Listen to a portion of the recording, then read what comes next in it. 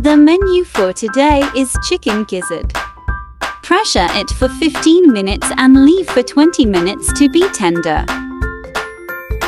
Boil the chicken breast with slice of ginger for 30 minutes.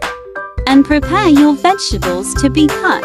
So we have our string beans, carrots, squash and sweet potato. You need to remove this black and white foamy for a better taste. Ready to cook the veggies.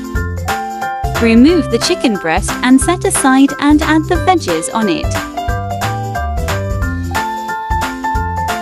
Cook the veggies for 15 minutes.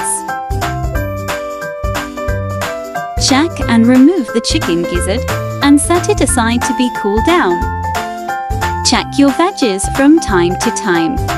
Cut the chicken gizzard and strip the chicken into pieces on the bite size.